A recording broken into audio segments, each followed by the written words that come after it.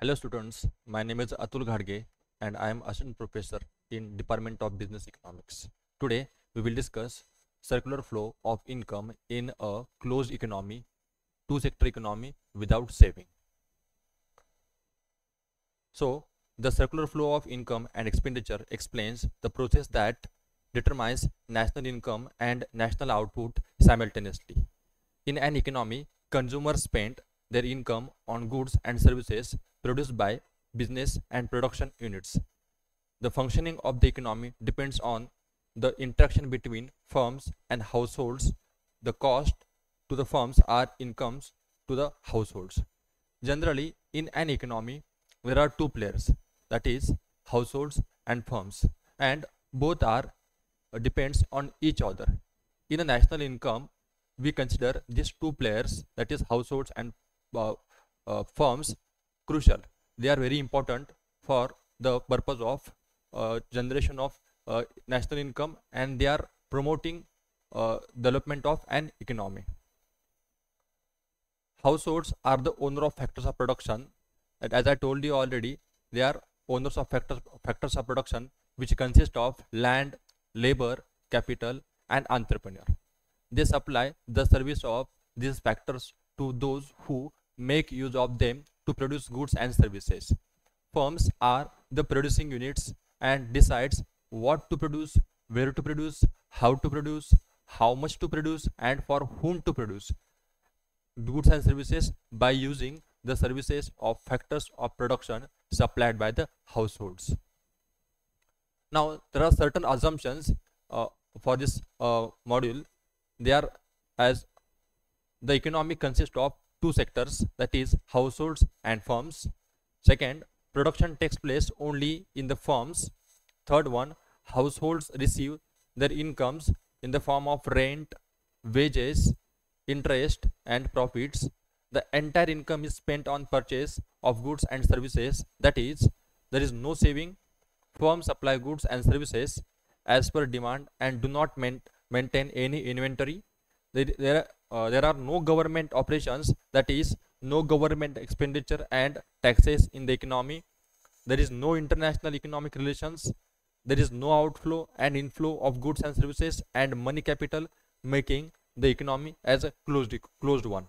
So these are the certain assumptions. On that basis, we will discuss two-sector economy with the help of diagram. So as you can see diagram on your screen, that is, if you see upper part of the diagram, that is indicating factor market and lower part indicating commodity market. Now if you see upper part, here as I told you already, there are two places in the economy, that is household and firms.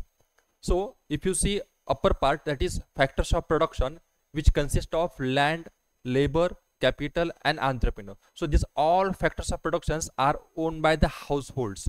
So these are the things which are owned by the households. Now firms, second player is firms. So firms are who are firms? Firms are the player who are producing. Firms are the producers. They do produce goods and services. They convert raw into final goods. So for producing goods and services, we require inputs, and that inputs are nothing but these factors: land, labor, capital and entrepreneurs. So what households do, they give these all factors of productions to the firms. You can see arrows which are going towards the firms, which consist of land, labor, capital and entrepreneurship. So here households are the owner of factors of production, and they give that all factors of productions to the firm, and in return firms are giving certain incomes to the households. That is, if you think about wages, here factor income, this is the income for the factor which given by the households, okay, to the firms. So why it is factor income? Because it is the income for factors of production. Okay, so here labors are wages are received by the households when they give their labors. So against labor we can see a wages. Rent for the purpose of giving of land, whenever households give land to the firms, they are receiving a rent in return, that is your factor income. Then capital, here you can see a interest for capital, whatever capital given by the households to the firms. For that purpose they receive the interest rate, and at the same time last that is what the entrepreneurship, for entrepreneurship they are receiving part of a profit. So this is what I would say, exchange of inputs, and against inputs certain returns are there. That is what your factor income. So that's why here entire transaction is happening by considering factors of production, and that's why it is called as a factor market, because here transaction is taking place of your factors of production. Now whatever inputs received by the firms, using that inputs, using that factors of production, firm they produce a goods and services. You can see over here factor users and producers of goods and services. So it means that firms are producing the goods and services over here, and after production of a goods and services they do sell it in a market. So if you see lower part here, you can see clearly that is flow of goods and services. So after production of a commodities and services, they do flow, or they do sell it to whom. If you see your arrows, you'll realize that it is going towards the household. So household purchases goods and services which are sold by the firms, and for that purpose here households are paying prices for the goods and services which they are purchasing. So here if you see payments for goods and services which are going towards the firm. So here what is happening here, it is exchange or transaction is happening of goods and services, and that's why it's called as a commodity market.